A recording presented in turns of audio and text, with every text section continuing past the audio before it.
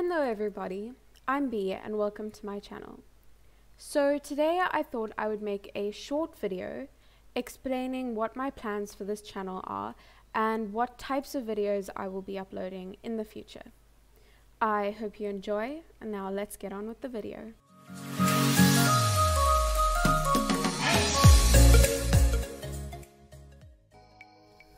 I play on a Minecraft multiplayer server called SaicoPVP or SaicoSky.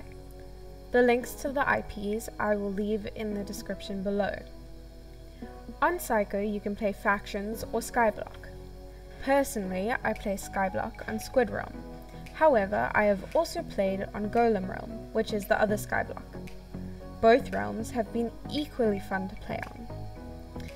When I first started playing on Saico, I was completely clueless and had no idea what was going on. I tried to find some sort of guide about how to play, but I couldn't.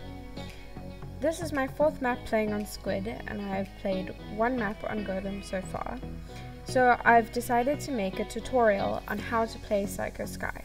What is SaicoSky Skyblock? When you first join the server, you will need to create an island.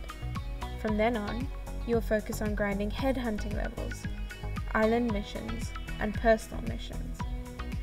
When you reach headhunting 6, you'll be able to go into Warzone, where you can fish in the enchanted lake, which is what I am doing in this video. You can go to the Warzone mine, and you can take part in Warzone events. Now, your end goal is to reach headhunting 15, as this is when you can start placing value in the wealth chest. As your island gains more value, you will climb higher up on the scoreboard. At the end of the map, the top island wins 500 Great British Pounds Buycraft, which can be used to purchase items from the Saico store instead of using real money.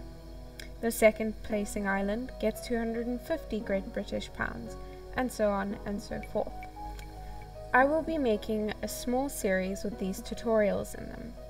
I will be teaching you how to start, the best ways to make early game money, and other useful tips. I hope that you find these videos useful, and that they give you a better understanding of the game. Remember, keep trying. If you don't understand something, just leave a comment suggesting a topic for me to cover in a future video. Until next time.